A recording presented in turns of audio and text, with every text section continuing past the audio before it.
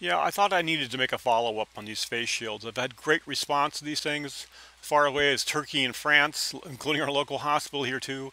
But I've seen a lot of face shields being made right now. And hey, my hat's off to you. I think everybody everybody needs to do what they can do. Okay. However, many of these things are nothing more than a strap of plastic being strapped across your face. And remember, you need space for the mask underneath there.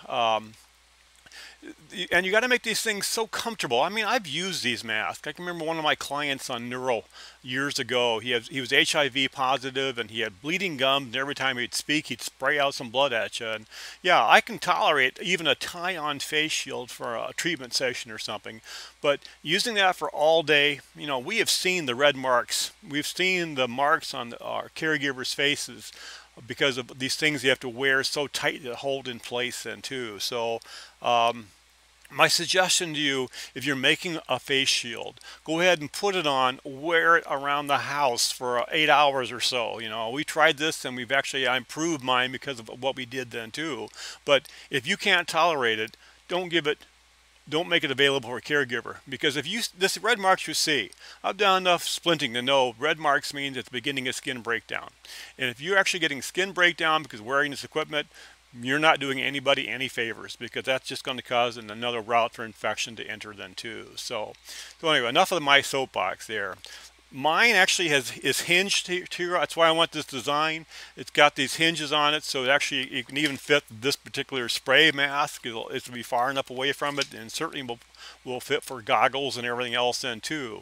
So, but what I did on mine, this back piece was one solid piece, and you had to be kind of particular as you put it together to make sure it wasn't too tight and yet too loose. So what I did, actually, I redesigned that back piece, and I used this two-piece method here too. And originally I was thinking of those little elastic bands when it comes to the ponytails, but I found out just a rubber band works really well. It gives you just a little bit more tension, and it's a little bit more, makes it a little bit more comfortable for adjustment then too. So I've already uploaded this file to Thingiverse to go ahead and just download that one and replace it, or when you make it, choose that softer back, more comfortable back option I had then too. Also, you can see these little pieces of foam right here. Just a small strip of some of this little foam here too is great. You may have to put on top of that some type of cloth tape just for prevention skin breakdown or some type of allergies or something then too. But yeah, I got to make these things comfortable.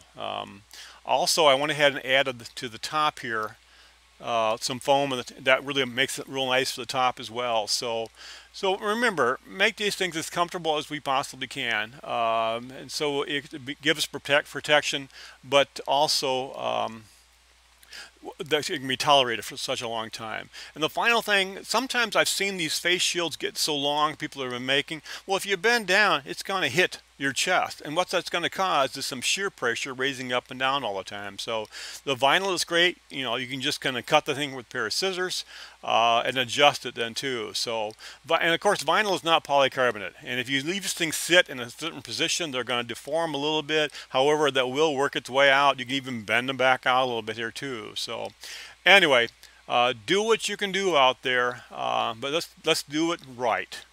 So anyway, do what you can do. Get busy. Again, all the files